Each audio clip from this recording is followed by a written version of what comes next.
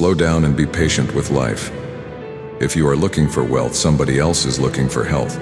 If you are looking for health, somebody else just died. If you are looking for power, somebody else has acquired and used it, and she is now powerless. Each time you drive a fancy car, somebody, somewhere, is dying in a car crash. Each time a new mansion springs from the earth, a new grave is dug below the earth. Each time you throw away a morsel, somebody else somewhere is searching for a morsel to survive. Each time you throw food into dustbin, someone else is looking for remnant to eat.